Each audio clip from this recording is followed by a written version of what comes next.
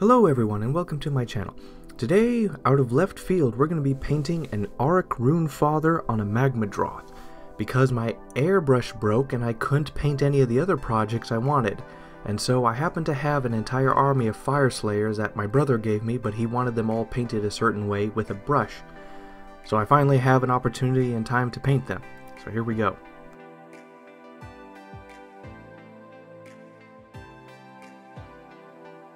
Now this is basically a commission. As such, I'll be painting it his way. So with Corn Red, Wazdaka Red, Trollslayer Orange, Uriel Yellow, and Dorn Yellow, I will be painting the Magmadroth. We're going to start off by painting everything with Dorn Yellow. Now I want to use a basic brush and to get into everywhere in the nooks and crannies. It's okay if the coverage is bad as long as the paint in the cracks is good.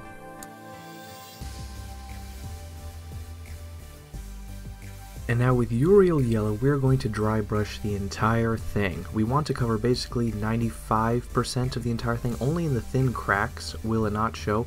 Occasionally, if we wet the brush a little bit or the paint is a little too wet, it'll seep into the cracks, which is kind of okay at this step. It'll just add some more flavor and diversity.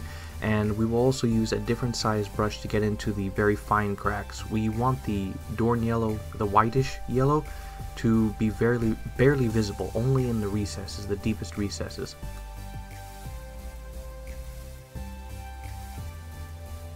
And then with Trollslayer Orange, we're going to go over the entire model again, painting, I guess you could say, 85 to 90% of the whole model.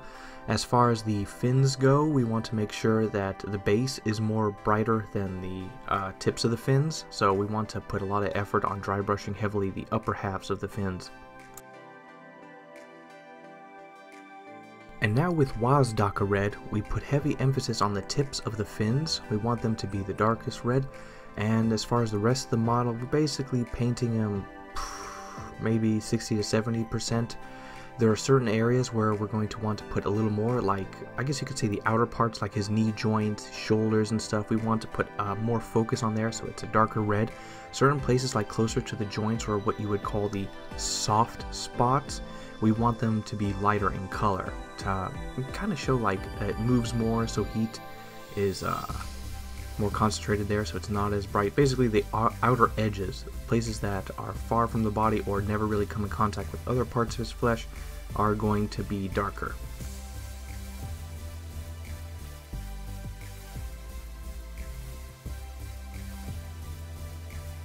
And then with Corn Red, we're going to apply this all over, covering, I don't know, maybe like 50 to 60%. We're doing a very light dry brush of this, except on the horns and the tips of the fins. We want a lot of Corn Red on the tips of the fins and the tips of his horns.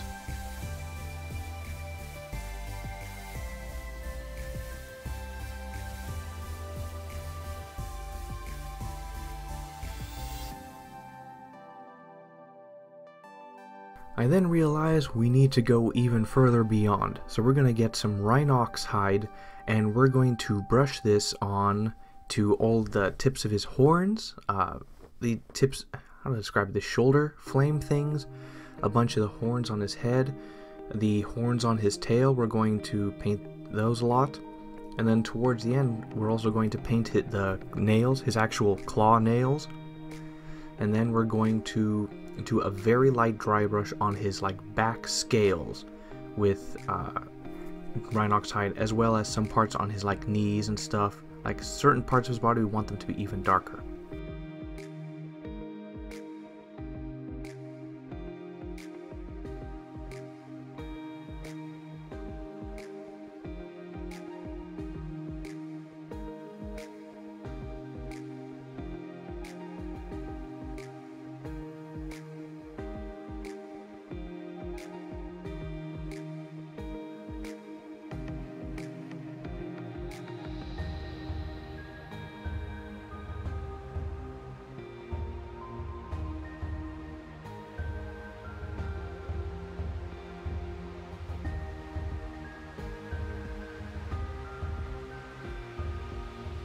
And he's finally done. It may not look like it, but this took a long time. Those dry brushing steps took a long time.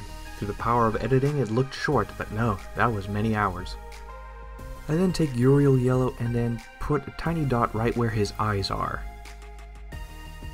And then with AK Interactive Ultra Matte Varnish, we're going to paint the entire model with this coating in it.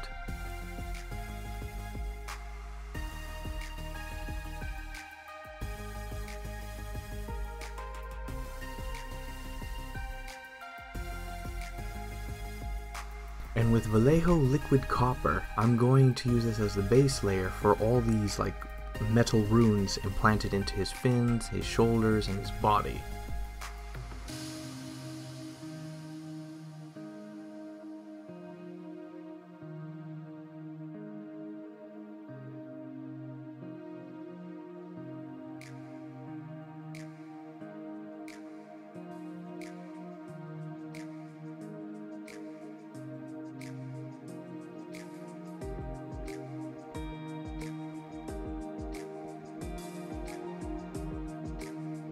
And then with Vallejo Liquid Gold Old Gold, we're going to highlight all these metallic pieces throughout his body.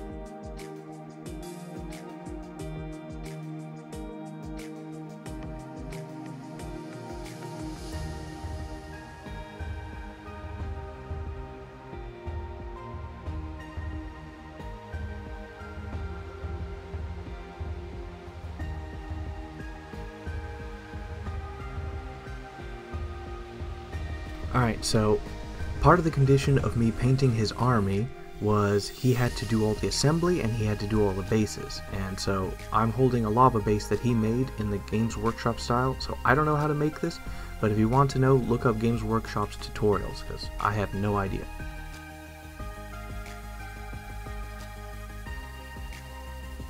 Alright, now with Balthasar Gold, Agrax Earthshade, and Brass Scorpion, we are going to paint the chair. We're going to start off with a base layer of Balthasar Gold all over. However, I forgot to get footage of that, so here's the step of me layering on Agrax Earthshade all over.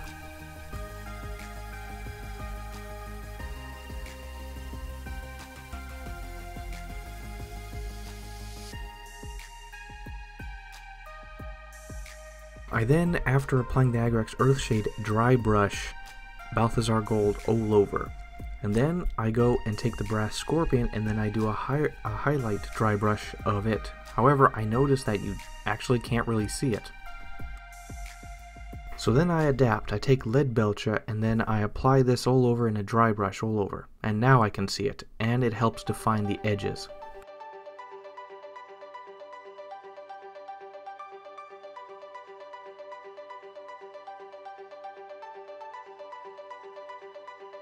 Now with Corn Red, Wazdaka Red, Trollslayer Orange, and Uriel Yellow, we'll be painting the Fire Brazier at the very top, starting with Uriel Yellow, around 2 coats of this all over, and a little bit to spill over on the surrounding metal.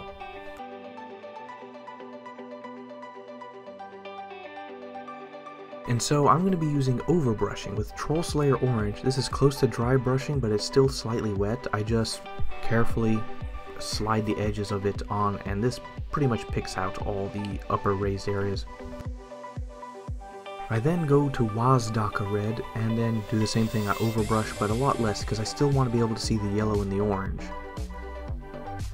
And once that's done, I'm going to go to the Corn Red and overbrush again on the very tips and edges. A very light overbrush. We want the flame pillars that are very high up to be mostly red though. And now with the Army Painter Anti-Shine Matte Varnish, we're going to take this and apply this all over the metal, because it allows the metal to actually have a little bit of shine. But I apply a little bit of water because it's a little sticky and gooey, so to make it flow better. And once that is done, we're going to go back to AK Interactive Ultra Matte and we're going to apply a little bit of it onto the fire. We will then go to Vallejo Liquid Gold Old Gold again, and then we will apply it to all the runes on this chair.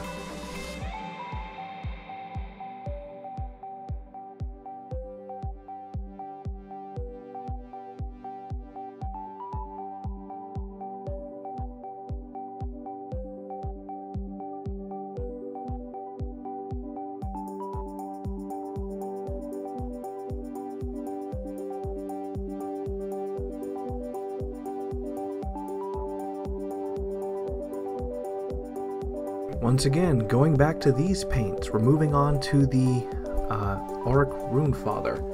And we're going to paint the largest part of him, which is his hair. So with a base layer of corn red, we're going to apply it all over his hair, his beard, and his crest. And then once that's done, we're going to take Wazdaka Red and we're going to overbrush close to a dry brush all over his beard and his crest.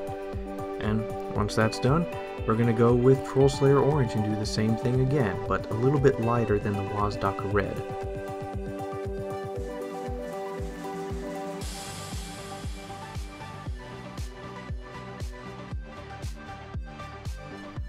And then once that's done, we're going to go with Uriel Yellow. This time mostly towards the upper half of his crest and towards the edges of his beard. We want to be light with this. This is more of a dry brush. We want to finely pick out things with our dry brush. We don't want it to be everywhere, we just want it to be noticeable.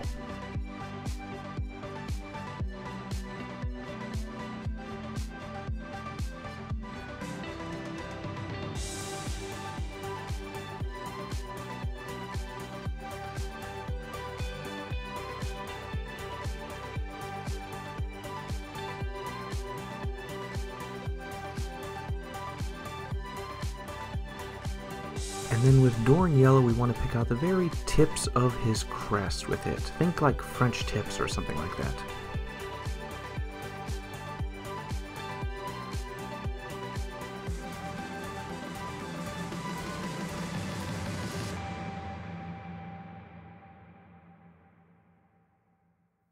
I forgot to get footage of it, but basically the handle for his latchkey great axe is going to be Rhinox hide. It's like a wood. With Jokero Orange, Skeleton Horde Contrast, Lamian Medium, and Cadian Flesh Tone, we're going to be painting the flesh of the dwarf. And we're going to start with a base layer all over of Jokero Orange.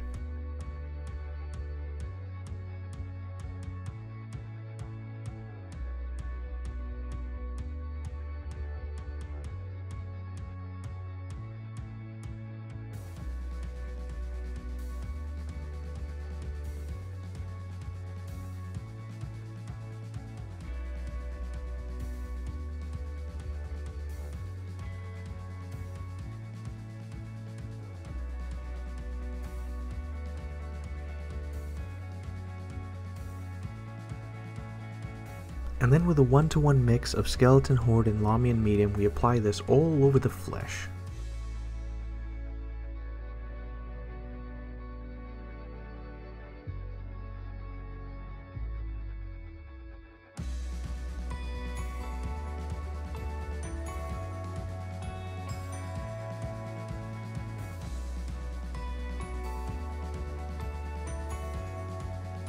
And then with Jokero Orange, we apply it to 90 to 95% of the entire model, leaving in the deepest, darkest recesses to stay with the Skeleton Horde.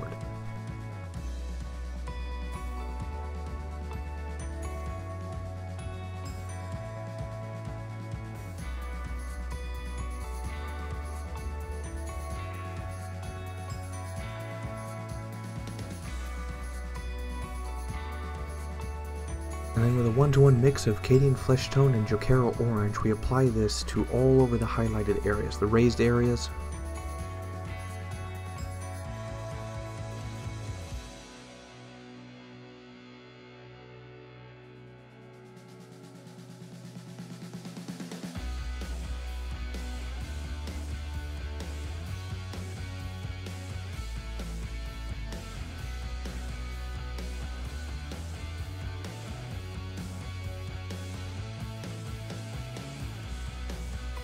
Then with pure Cadian Flesh Tone, we apply this to all the raised areas and edges.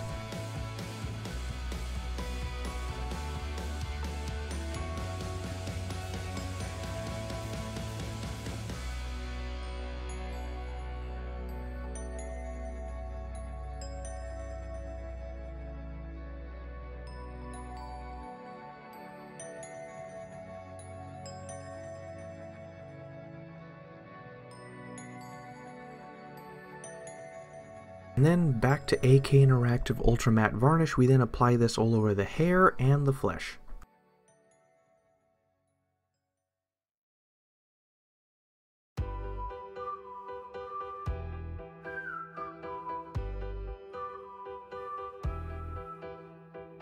We then use Rhinox hide to apply it to the leather.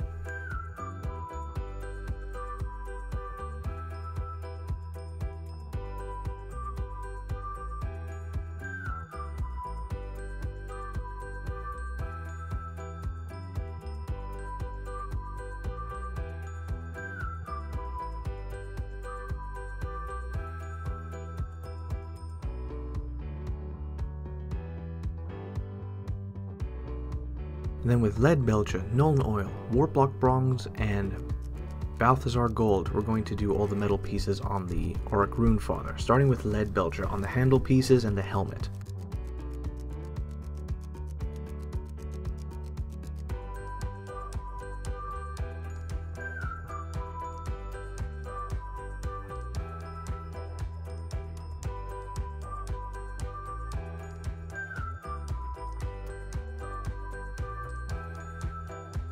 We also use it on the weapon and to pick out the little pieces of metal on his back.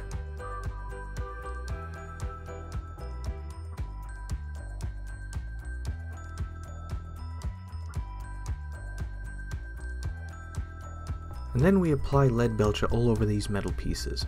And then once that is done, we then dry brush Lead Belcher all over them again, including the helmet, the blades, and yeah, that's pretty much it.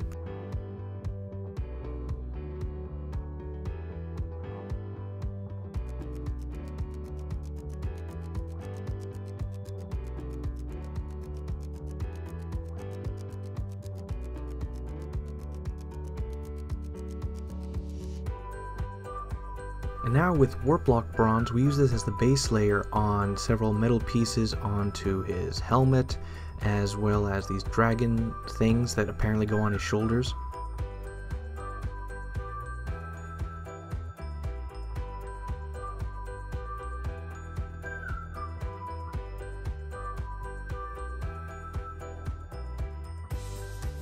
And then we overbrush / dry brush with Balthazar Gold all over these dark metal pieces.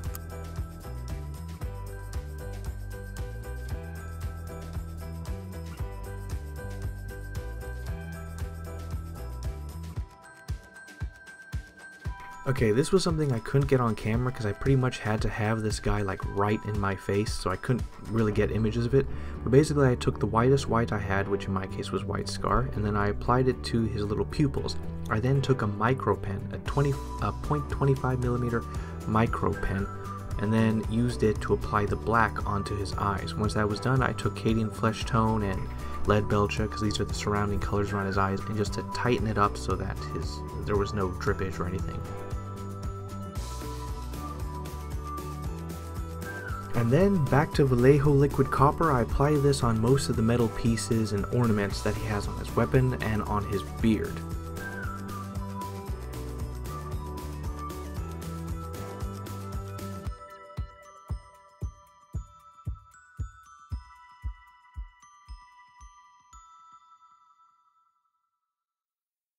I then apply Vallejo Liquid Gold Old Gold onto like several runes, the runes imprinted on his body, and several parts of his beard attachments. He has these keys dangling from his beard.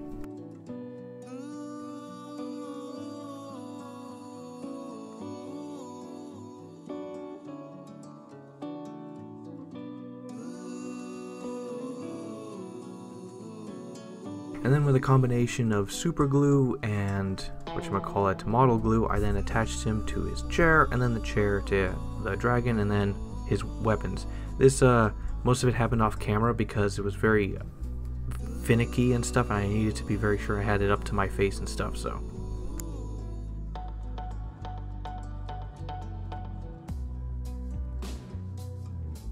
And there he is. Final assembly, everything's done, he's primed and ready for battle. Cool story about him. I once showed my brother apparently you could take 2 magic items with him, and basically in one round of combat he was able to kill 16 Blight Kings, or deal 52 wounds in one combat phase in Age of Sigmar. This guy's a scumbag. Okay, so back onto the model. So it wasn't mine. I'm not going to put this on eBay because it's not mine to sell, and because my airbrush broke, and by broke I mean I was fixing it and then one of the metal pieces fell and then it disappeared and I could not find it after hours of search.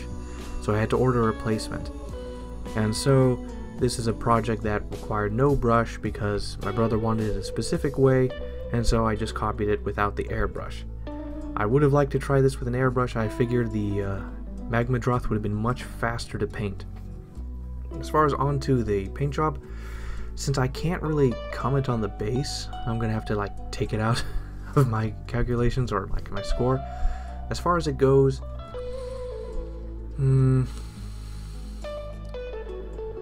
looking back, I think there's some runes I missed on the dragon, and a few things do feel a little bit lackluster. I mean, the Vallejo liquid gold and old gold wasn't as shiny as I would have hoped. I should have gone with the regular gold, and that would have been much brighter, and that would have stood out more. I feel this is more like a 7 out of 10. A solid 7 out of 10. Alright, so, moving on. There will be more Fyreslayers coming in, but that's mostly because I can't really paint my other projects currently. I am working on my custom dice because that requires a lot of practice with resin and a lot of modeling. So I'm slowly working on that. I have to experiment and get that up to snuff.